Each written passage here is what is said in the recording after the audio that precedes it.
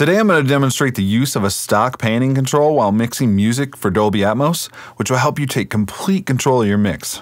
Let's get into it.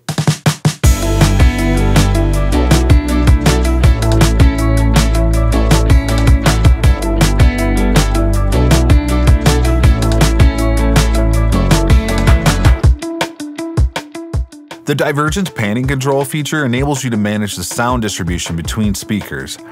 This feature allows you to have more control over the positioning and movement of audio objects in three-dimensional space. If done correctly, this detail can help you create a more immersive and lifelike environment for your audience. Let's focus on one speaker, specifically the center channel, just as an example. Using this divergence control, you can manipulate the program material to be centered or spread to the left and right speakers. Without divergence, the audio will only play through the center channel. With full divergence, audio will play through the left and right channels without that center channel. I want you to think about divergence as an accent.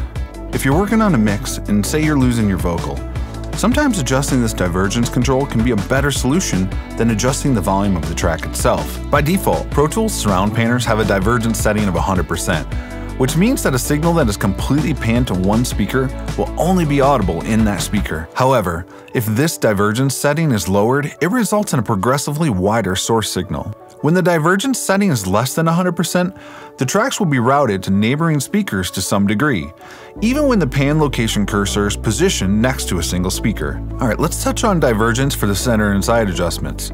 For the center percentage, in film and video production, the center channel is usually reserved for dialogue. To ensure that dialogue is heard clearly, it's often necessary to keep other elements such as music out of the center speaker. This can be achieved by reducing the center percentage on music tracks.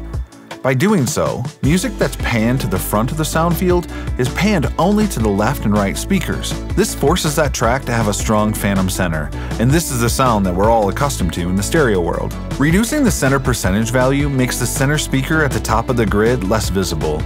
At 0, the center speaker is completely invisible, indicating full phantom center. In terms of the side percentage adjustments, for 7.1 and 7.0 surround formats, the side percentage controls whether or not there are discrete side channels for the track or phantom side channels. As you decrease the side percentage value, the speakers located on the sides of the grid become less visible.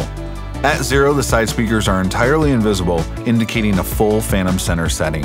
When mixing music for Dolby Atmos, try experimenting with this divergence panning control. It can help you highlight program material without changing the volume. As always, thanks for tuning in, and don't forget to hit that like and subscribe button for me. It goes a long way to helping this channel grow. I'll catch you on the next one. Take care.